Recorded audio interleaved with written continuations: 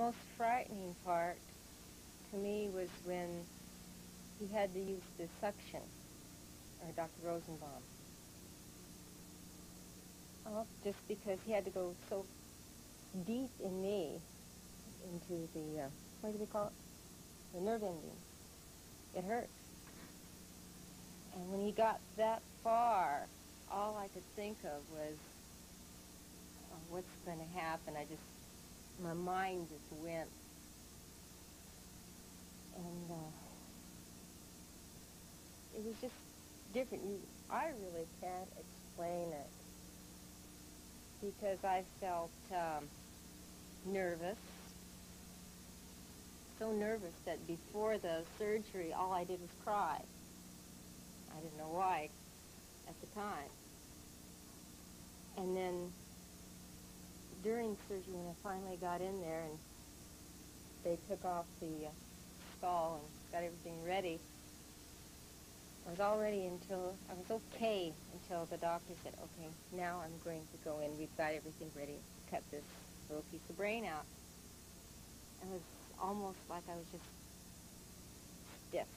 I just was hoping to take the right piece out. He asked me one time while they were doing the operation if I felt any sensation in my tongue. And I really had to think hard, and I said, why don't you touch that certain place again? All I could think of was, gosh, I hope he takes out the right piece. That's the only thing that went through my mind. And, but other than that, it wasn't that bad, except for the noise when they used the hand drill and the electric drill on me. And after that, I was okay. No pain? No pain from the cutting? No pain from the cutting, no. And frankly, I forgot some of the bad parts. All I know is that I'd go through it again, because it's changed my life so much. Before, I couldn't read very much, maybe half a page at a time. Well, now I can read 10, 20 pages. And I used to have ringing in my ears so loud sometimes, I'd just go in the bedroom, put a pillow over my head because it was so annoying. And that's gone. Doctors don't know why. Maybe it was the just nerves. And I don't fly off the handle so much anymore. In fact, my husband and I haven't had a fight in 6 months, which is very unusual.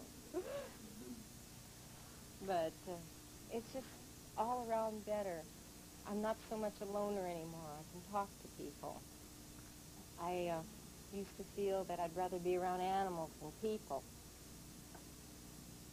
Frankly, sometimes when I talk to people, and even though I've had the operation, they still don't want to be around me. I still feel that way once in a while, but you have to ignore those people, because they're not worth it at all. After surgery, we went down to the recovery room, and I kept on thinking I'd be okay if Gary was just there. And I'd ask for him to come in, and the nurse would bring him in, and be a time lapse of 20 minutes or so, and she'd wake me up again and say, your husband is here. I kept on thinking, I know he's here. And then after being down there, they took me up to another room and intensive bed ICU, and I was there for 2 days. And at that time, I'd asked for a hot water bottle because I had bad pains in the back of my neck and my back. But once they got the hot water bottle on, the pains disappeared just within minutes.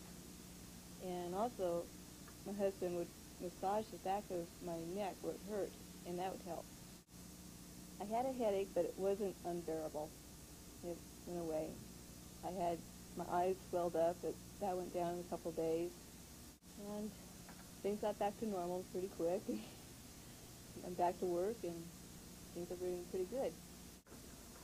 Yes, I had epilepsy since 1962, but until 1980, nobody knew I was an epileptic because I had a complex partial, although they did a right temporal lobotomy, but they thought I was always psychological matter.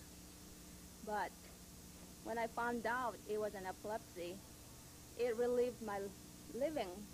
Well, now I've got some name.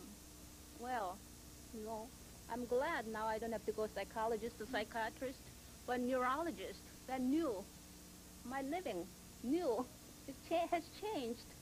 So even after surgery, they wanted me to go to psychologist, psychiatrist. I said, no, I'm going to stay with the new, not more psy. And 7 months after surgery, I went back to school where I've been wanting for so long time. For I wanted to be a nurse because since I've been mistreated by so many doctors and nurses, I wanted to help those people who are in pain. But this surgery made me more strong. Why don't you? Now you know the real pain. You can really help. So I jumped back to school 7 months after my surgery. But so many people who knew I had surgery, they had a doubt. They had to ask me, you think you can do it? Are you sure? But that just made me more angry inside.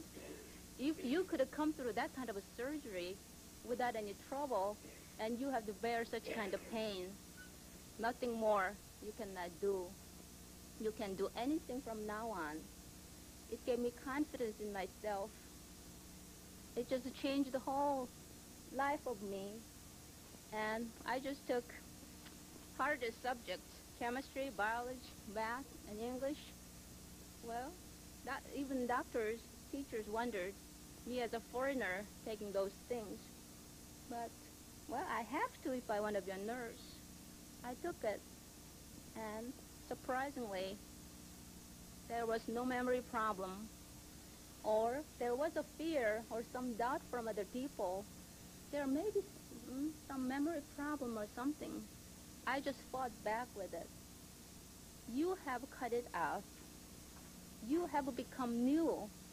Your brain is new now. With that scar you have, you are new. Don't think of the old things. You are starting from the beginning. And no bother. Every time, any fear, any doubt from other people, I always say, epilepsy is gone. Don't talk it anymore.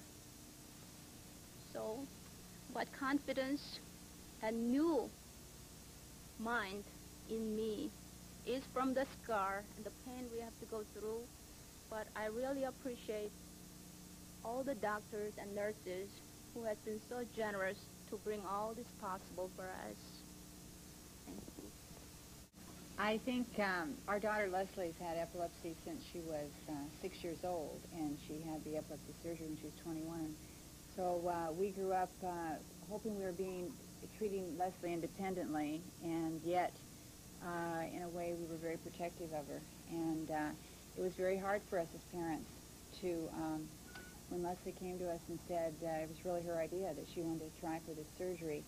And I think probably, I work at a hospital and had somewhat of a knowledge of neurological problems and surgery, and so it was, quite frankly, we were quite scared about it. And we had talked to many people, and I think one of the most calming things of all was to come to Good Sam and meet the team, the doctors and psychologists involved.